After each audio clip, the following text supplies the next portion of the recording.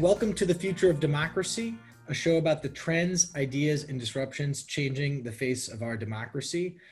This is a show that it's really like the op-ed page of our democracy. It's where we take a look at some of the most challenging issues in our country today and try to unpack them with different scholars, thinkers, and practitioners.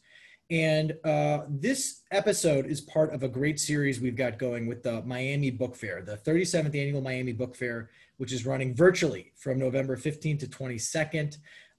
We will be sitting down over the whole month of November in the lead up to that, talking to many of the incredible artists and authors who are participating in the book fair. But I would encourage everyone to check out the whole of the book fair. All readings, presentations, and conversations at the 2020 Miami Book Fair will be free, but only available from November 15th to 22nd. You just need to visit miamibookfaironline.com or follow them on Twitter at Miami Book Fair.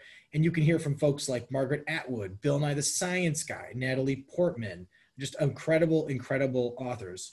One of those authors is Nikky Finney. She is a National Book Award-winning poet, and she recently released an incredible collection of poems called Love Child's Hotbed of Occasional Poetry, Poems and Artifacts.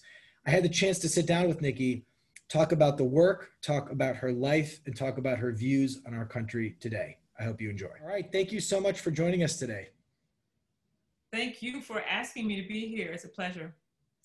So the first thing that struck me in looking at the work is it's a book of occasional poetry. Tell us a bit about what that means. Traditionally, the occasional poem was written for a wedding, a ceremony, something official in the region, in the town, from hundreds of years ago. It became the occasion as something that was kind of separated from real life, separated from the ongoing daily quotidian kinds of things. So we're going to do an occasional poem and let there be horns and flashing lights in whatever era we were in, and let it be an occasion. But the way I interpret occasional poetry is the way I first came to being, and you were asked, the poet was asked to prepare a poem for this moment, this special moment. But I was asked as a girl to prepare poems for special moments that happened in the quotidian. Mrs. Robinson's 90th birthday, the 50th anniversary of the church I attended, things that nobody outside of that community might care about. And so they didn't, of course, call it the occasional poem. They called it, Nikky's 10 years old. She's always got a pencil on her ear and a box of paper in her back pocket. She thinks she's a poet. Let's give her a whirl. And so they would ask me, and I interpreted this in my own way as them asking Mr. Brown to put a new roof on their house, or Mr. Green to rewire the electricity. There was something that was necessary about that work. And because I loved poetry so much and was so attached to words, I saw something necessary in their ask of me. Crazy as it may seem, I worked very hard on those terrible poems and also became close to the sort of exchange that sometimes happens between somebody who wants a poem, needs a poem, and comes to a poet with that question on the tip of their tongue. So that's what this book, after I won the National Book Award in 2011, it seemed to me that people were coming to me in that way that they had come to me when I was a girl, saying, we have this project, we have this idea, what do you think? And for most poets, that's not something that you really want to get involved with, because it's not something that you feel inspired by. But every time I said yes, I had something there in the mix that I felt inspired by. And so I ended up with a sheaf of occasional poems at this point in my life. And I thought this would be really interesting to put into a text and see what else they could generate. One sort of thing I struggle with listening to you is, or profoundly is, I think it feels to so many Americans, to so many people around the world, maybe even before COVID, that sort of something you said, like the quotidian is an occasion now. Like there's an occasion around a moment of justice. There's an occasion around a moment of injustice.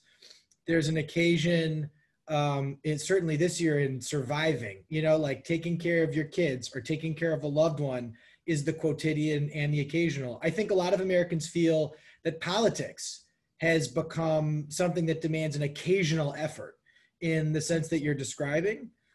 How do you, what demands have you felt as an artist in the country today? Well, I think one of the things that I'm really struck by has to do with, I have never felt outside of anything that was going on in my country. I have, even though that country calls upon artists, it seems on special occasions. Yeah. I'm right, you know, like the inauguration of somebody, or, you know, oh, let's bring the poet in. Other cultures that I love and study and try to keep myself familiar with always have the artist first. It's almost as if the artist comes in to clear the air, to make a way for the laws and everything else that come next. And I am more attuned to that than anything, because I write every day. I don't compose a poem every day, but I'm always thinking about language, which is the thing us, you know, we humans share with each other. And so I've been sequestered a bit in my house, in my room, but I'm always kind of sequestered in here. I'm not trying to take any of the horrific news of the day away from this moment, but I'm saying the way I get to my words and the way I get to language in the deepest way is in solitude and with quiet. And so I'm always searching for, once I come out of the world, for this. And so I've been writing a lot, and I've been thinking a lot about what I see and hear and what I feel in my own life, in my own family, in my own community. And so, as most of the artists ahead of me have taught me, now is the time to really bear down and listen with your ears close to the ground as is possible, because there is so much happening. There are so many pandemics. There's so many seas of different kind of waves of things. You don't have to wait long for another wave of something to wash over you. So I know this is a time like I've never lived in. And so I've been extra aware of that as I scribble. I mean, it's sort of thinking about the way you talk about the, you know, we go to the artist when we think we're kind of done or we're beginning. And I feel, and instead of in the middle, and it feels to me so like we're in this moment where the demand for sense making is so intense, right? It's the sense making of a young generation grappling with the generational threat around climate. It's the sense making of a Black teenager grappling not only with injustice, but the proximate fear that this could happen to them. It's the sense making of their white friend trying to figure out, am I supposed to feel guilty or obligated, or what is my response? It's the sense making of this disease, you know? And if you, like, I have little kids you're trying to explain to them what a pandemic with no end is. And it's like, we've delegated all our sense making to political performance. Like, that's who we've decided to give whatever the ancient object is to the artist. Instead of giving it to Homer, we've given it to an elected official to make sense for us. And reading your book and then listening to you now, I was sort of been thinking about what kinds of sense making are we leaving by the wayside by not turning to the artist, to the artist on occasion, you know, in the way that you mean it. Right. But Sam, you also have to think about where you get your news. Yeah. Where do you get information? You know, because I can't cut the TV on right now. I mean, I can't. I just have to. It's off. And that's for reason. That's a conscious attempt to keep that stream of consciousness out of this head and this heart. And so I've got to work really hard at what I put into this head and heart, which is what I say to my students, which is what I say when I do these podcasts and these things. It's like, you are partly responsible for what you take in. Not enough people listen to this. We're not contributing to the problem. So don't. Well, because part of it is language. Yeah. Part of the problem is we're in a statist feeling about what we take in as the language of the day. And if you don't work really hard at keeping that out, it becomes what guides you, what guides your principal, what guides you going to the grocery store, what guides your empathy, if you have any, for another human being who doesn't have what you have. And so the artist is always working. It's not just now in times of drought and famine and all these other kinds of, extremes. We're always working. We're always putting things out into the world, and we're always asking for a minute of your time. We don't get CNN on that. So we have other ways to do it. We have other ways to subvert and create the highway that we need to be the poets and the artists and the truth tellers that we are. I mean, Baldwin said, James Baldwin said it a long, long time ago, and I know a lot of people are saying his name, but the poet is the only people, right, who know the truth about us. Yeah. He said that in the 50s. I live by that. Not in some glorious, way, but I live by it in terms of when I wake up, what do I have to pay attention to today? How do I put it out into the world? Those kinds of things. I'm just one. There are thousands of us. And we have to, and we are connected to other sources like you, foundations, people, podcasts who help us get the word out about what we're doing to circumvent that there's only one stream of reality right now. That is not so. It's not so. So one thing that the so much of the book to me is about you and about a period in your life, about a relationship with your father, and hovering in the penumbra of sort of all of that is, of course, just a fiery crucible of a past era of intense struggle. Tell us about that. Tell us about your memory of that, your living through that, but also tell us a bit about what we're talking about here. Like, how is that art a part of that, the truth telling about that era and perhaps about this era as well? Well, that era and this era are intimately connected and still going on. Nothing stopped. There are things that went up and down and, had a different head, but nothing has really changed. And that era that I'm speaking of most intensely and most intimately also harkens back to an era before that, when I was not alive, when my parents were not alive, and hundreds of years before that. I'm deeply and intimately interested in the connections, in the things that we are trying to get right, because this is a democracy in progress still, no matter what. And the Constitution begins with that, in order to be a more perfect, we're not there yet. We're going to put these things in place. And so I see what we've been doing in my life, my father's life, my grandfather and my grandparents' lives before that, as stitching this road together a little bit stronger than it was before we got here. My father wanted to be a lawyer more than anything. He thought that he could serve his community, his people, his family, as knowing the Constitution, being a constitutional lawyer, understanding the law of the land.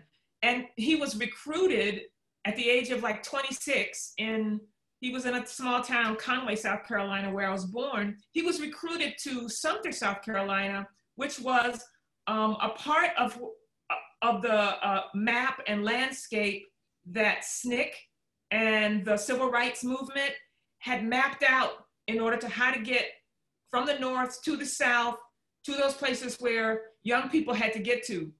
My father was recruited as a lawyer, just like if he was a basketball, he could have been the LeBron James of his day. Sorry, I don't want to bring in anybody's name that, but he could have been, because they needed somebody who knew the Constitution, who knew law, who was not afraid, who was just beginning his career. And they situated him in this land where he got 600 to 800 young people out of jail who were just determined that they would get a hamburger, they would get a milkshake, and they would have to, fight against injustice in this particular Southland in order to change the laws of the larger land. And my father was the really quiet lawyer who went to the jails and got people out, and I would hang out with him. I say, where are you going?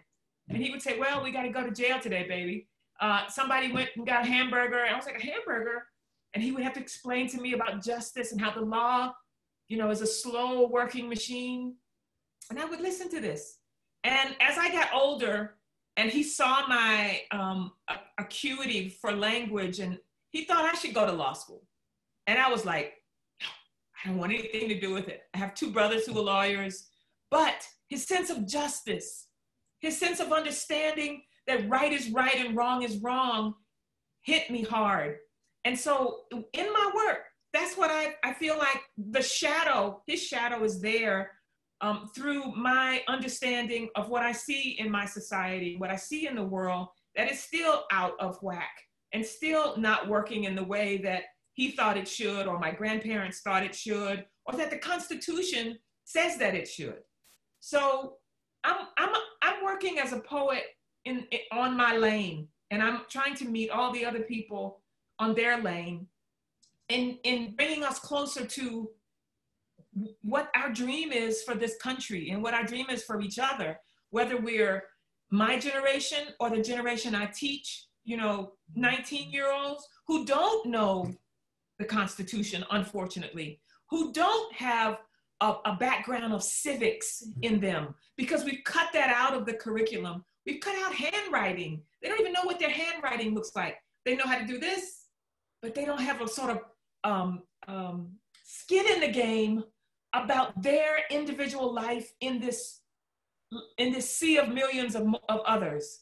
And so as I was taught the whole of me, my teachers taught the whole of me, I'm trying to teach them a specific subject, but I'm also trying to get them involved in realizing their one life, their one voice, their one vote, all of that matters, because that's how I was taught. And I'm gonna believe that until they take me out of here.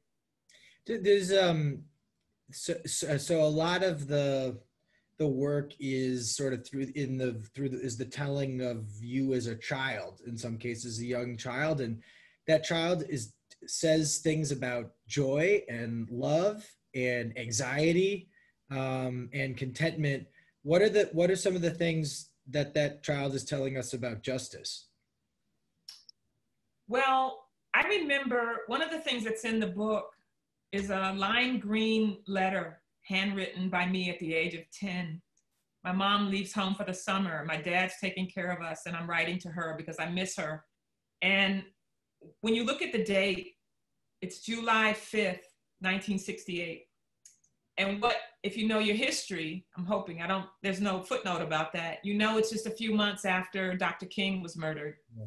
And one of the things that I remember about my life in the South and those, my formative years, is that the backdrop was the Vietnam War, the Black Arts Movement, Dr. King, Malcolm X, the assassination of Dr. King, murder, John Kennedy, all of this, the war. And so I saw my family in the heart of this, but I also remember my mom not allowing the TV to be on, kind of like what I'm doing right now, and immediately taking us over to a book or an art project to sort of quell she couldn't stop it, but she taught me that the way to be a witness, and because she did tell us what was going on, and we did talk about it eventually, was to be in it, but to also take care of yourself. Yeah. And so one of the things that I have always attempted to do is do this, and also tell my students, we have to fight, we have to be on the front line, we have to be in the streets doing saying what we need to say, and we also have to pull back and take care of ourselves. And some of that I saw happening in this book. Some of the ephemera that I chose, I didn't want, you can't be in battle all the time. It's impossible. And there are other kinds of really important relationships going on, because as Toni Morrison taught us, you know, like she is only going to write from the perspective of what's happening in the Black community, right? You're not going to force her into this position of embattlement, because in that way she's racialized. Well, I also want to talk about the love. This is a book about the love that was around me, the love that got us through slavery, the love that got us through segregation and sharecropping and all of those embattlements. But we don't see Black people enough as love machines. Yeah. And we had to be, or we would have left here en masse a long time ago. So this book is filled with things that loved me up into this moment and also taught me how to fight. And I don't see any distraction, distortion, problem with those two things being in between these two covers. Yeah, the ephemera you include is remarkable. If people, there's no cheating on this book. You've got to buy the book because the ephemera is a really critical part of the. It's a really critical part of the experience. So just for all the listeners out there, you're gonna have to buy it. But tell us a bit more about that choice as an artist. Well, I was telling somebody about a week ago, and it was in the middle of the conversation. I said, you know, actually, my dad would buy every book. There was a guy in the neighborhood, and the guy in the state who was the bookseller. We didn't have bookstores in the town where I grew up. And so he would come through once a month and sell my father, and my father would buy whatever was in his car. He would open his trunk. He'd say, oh, I'll take that Encyclopedia Britannica. Oh, I'll take that Webster's. Oh, what's that over there? Gray's Anatomy. Okay, I'll take that. That was my dad, because he knew that that was the only way we were going to learn outside of this segregated society we lived in, right? And so I was talking about Love Child, and I was saying, you know what? I actually have enough ephemera and enough material where I could do an Encyclopedia Britannica of my life. I could do 20 volumes of letters, photographs, things from when I first started writing, the Kroger poster, which is my first announcement of my first book in the small town that I grew up in. You know, I just kept everything because my community, there was a lady in my community who would say, well, if you don't keep it, who's going to keep it? Who's going to value your life over anybody else's? You're responsible for keeping up with who you are. And so I just started saving everything. And so when I got to this one volume, I didn't think I could have an Encyclopedia Britannica. I didn't think Northwestern would do 20 volumes. So what I wanted to do was reach back for my ancestors, which I do at the beginning.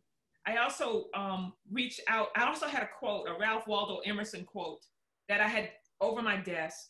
And I was thinking in the same moment, wouldn't it be wonderful if Emerson could face Sandra Bland in perpetuity? And I found out that those quotes were exactly 140 years apart. Wow. And I thought that meant something to me. So it was those kind of decisions that made me put that there and that there. I was on an airplane back in the old country, I call it, when we flew on airplanes. And there was this guy who was talking about whales. And he said, you know, you could hear whales could hear each other from one side of the ocean to the other before it got so noisy. And I was like, and you know, those kind of moments where you're just in the world, you don't plan this, but I do believe that if you are in search of wholeness and truth and good relationships with people and of all walks of life, you can listen and hear things that are totally unexpected and totally generative. You know, they will make something else happen. You just have to be aware that what he just said is precious. And that's what I did. I wrote it down, and then I wrote him 2 years later, and I was like, can I use this? He was like, sure, it's yours. So that's not me being special. That's just me paying attention. And that's what artists do. We pay attention. I thought, you know, it's interesting. And if I recall correctly, there's kind of a part of the preface where you sort of carve out this book is not in a sense a political project, but I I felt in some ways like in this moment, it was the most intensely political project because we're in a moment where the kind of the idea of mutual recognition is just so profoundly breaking down. Like people don't feel, talk about Sandra Bland, talk about someone, when you watch that video, you're watching someone just not being recognized as a human. And it is so, she's so stressed and she does so many things. She tries to smoke at some point. Like she does so many things to just like assert her humanity in the moment. And this isn't to excuse them, but it's like, even the sort of vitriol that's animating the other side is this sort of vitriol of like, I think I'm losing. I think I'm not being seen. I think no one is hearing me and seeing me. And I was reading the book and I thought, you know, what would my ephemera be? Like, what would it mean to recognize me? I hope it's not a ballot in 2 envelopes. You know what I mean? Like, I hope it's what you left. I hope it's an image, a letter. There's some amazing, there's a letter after of valediction. There's a letter, a note from your father that's handwritten. And like, is the political project I think we're all missing is to be seen as ourselves, to be invited to be seen, you know. Sam, I mean, I don't know what you were reading to see that this wasn't a political project, because, you know, I'm always aligning myself with the political. You know, like, is the air I'm breathing clean? Is the water I'm drinking, you know, without chemical? Those are political things to me. You know, everything seems, you know, has a notion. So if there's politics in this book, you know, yay, I'm all for that. But first and foremost, I'm an artist. First and foremost, I'm a poet. First and foremost, I want to tell some truth that we all need, not just about my life, but in the specificity of that, let there be the wings of the world, you know, but then let there be some beauty and let there be some, you know, something that somebody can go, oh, wait. I mean, I can't tell you how many people I've heard from who've said, I don't have the letters from my father, but I have the memory of my father writing something, because I talk about my father's beautiful handwriting. I have all his, you know, hundreds of letters, but they don't. They got away from them. And I said, yeah, but you remembered that. You remembered he wrote you. You remember that he said that little funny thing that you just told me. I said, that's it. That's what I want to do. Not to make you sad that you threw it away or lost it, or when you moved, the box was, but that we as a world, like you and he had a relationship that cannot be taken from you, that you should remember and hold up in some kind of way. That's what I wanted this book to do, to be just a little nudge in that, to make you as a father think about being with your kids and, oh, they're not going to remember that. Oh, they will. And it will matter to them, maybe not tomorrow, but maybe down the line. We have to have that sort of long memory for each other. So let's, so I mean, like, I could talk to you all day, but you don't have all day. So let me have one kind of question, sort of a gimmicky question, kind of where we started. So normally the occasion we call on the artist for is something like an inauguration where it's pure performance. Let's imagine a different occasion. Let's imagine the occasion is the next president, whoever it is in a moment of open-mindedness. It's the occasion of, I want my mind to be changed. I want to learn something. On that occasion, in that moment, is there a poem in this book that you would want that next president to read, and why? Oof. I want him to read the whole book. I don't want him to just read one poem, because there's not one poem in here. It's the entirety of what's at the beginning. You've got to know how far back I reach for that poem about Black people who were enslaved, who were separated from each other. And, you know, that is deep inside of me. So you can't just read one of these poems. I'm sorry, I don't fall for the gimmick easily, because I've worked so hard to put this together in this way. I would, you know, present it to anybody who would sit with it. It's a slow book. It's a quiet book. Yeah. It's not it requires you to leave everything kind of where it was and just hand yourself over to it. So no, that would be like choosing children, you know, like a favorite. And I don't have that. It really works in tandem. Sorry. No, everyone should read the whole book. The author is Nikky Finney. The work is Love Child's Hotbed of Occasional Poetry, Poems, and Artifacts. You can learn more at nikkyfinney.net. Thank you so much for joining us. Sam, thank you. Stay well. All right, folks, every single one of these conversations is going to be released leading up to the 37th annual Miami Book Fair. It runs from November 15 to 22nd. Every conversation is free during that period. Check out miamibookfair.com or go to Twitter at Miami Book Fair. And remember, The Future of Democracy runs every Thursday live at 1 p.m. Eastern. You can learn more at kf.org/FD show. You can also follow the FD podcast at Spotify, Apple, Stitcher, or wherever you follow podcasts. That's also where we'll be releasing every single one of these exclusive conversations in partnership with the Miami Book Fair. And of course, feel free to send a question at any time to me on Twitter at the Sam Gill. Thanks so much for listening.